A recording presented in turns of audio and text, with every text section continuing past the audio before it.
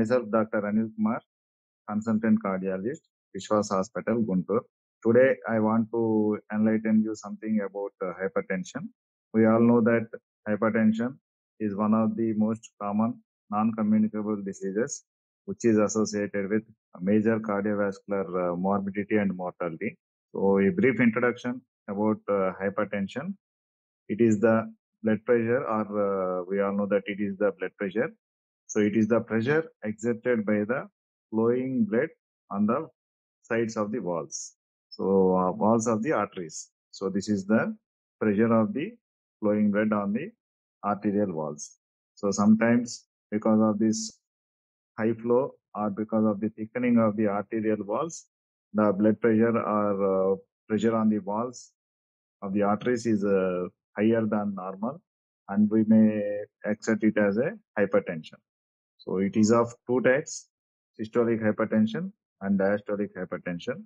So when we measure the blood pressure, the upper part on the numerator part is systolic hypertension and the denominator part is a diastolic hypertension. So one thing we have to see is nowadays, because of this lack of physical activity or any other reason, the prevalence of hypertension is increasing at a rapid rate. So when you see these statistics of 2000 and statistics of 2020, there is a rapid increase, nearly 150% rise in hypertensive patients has been observed in the recent past. So there are many causes for hypertension, and one thing which is becoming in these recent years is a lack of physical activity because of these solitary or sedentary lifestyles and because of increase in junk food intake. So these are the two most common factors that are associated with rapid increase in the recent prevalence of this hypertension. So why we have to give more importance to this hypertension is this is associated with most common cause of cardiovascular mortality and morbidity also.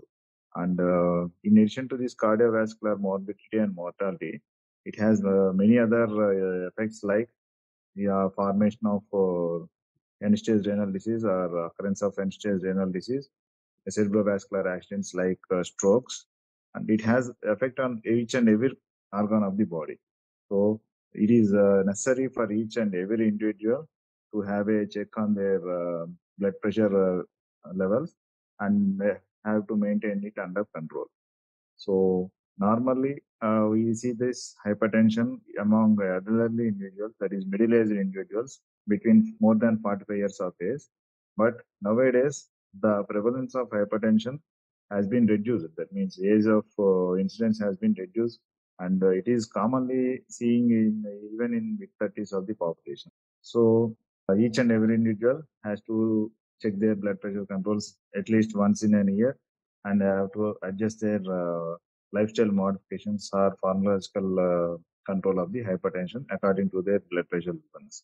So one thing I want to highlight is in the recent past, according to the WHO statistics, nearly 63% of these non-communicable disease deaths in India are because of this hypertension.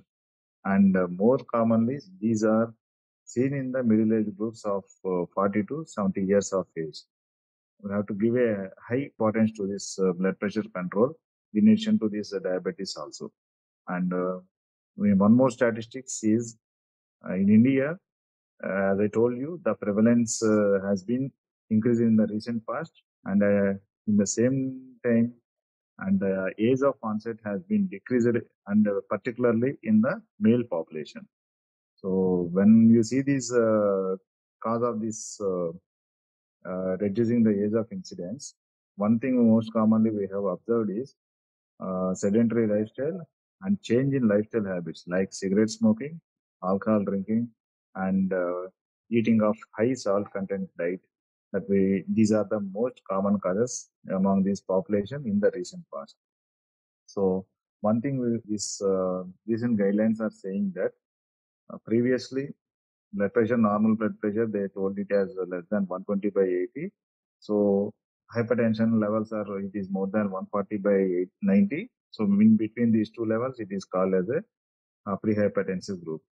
And now we are labeling it as a altered blood pressure group, and these group are also significant for their pharmacological control because most of these population has been turning up into the hypertensive population.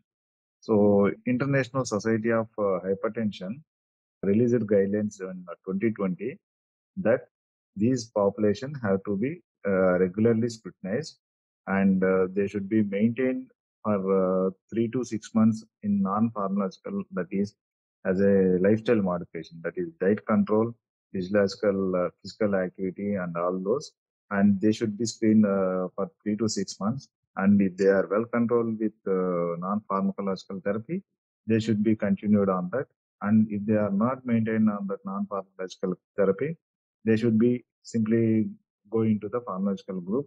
Because of this, many of these people are going to the hypertensive population.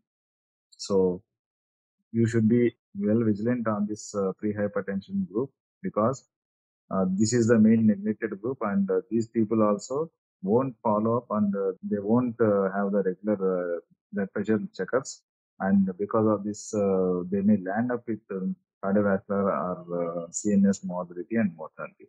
So every individual of less than 45 years with no atherosclerotic risk factors or cardiovascular, cerebrovascular risk factors, they should be treated with hypertension drugs, and blood pressure should be maintained at least less than 130/80. So up to 45 years or 50 years, the blood pressure should be maintained at less than 130/80.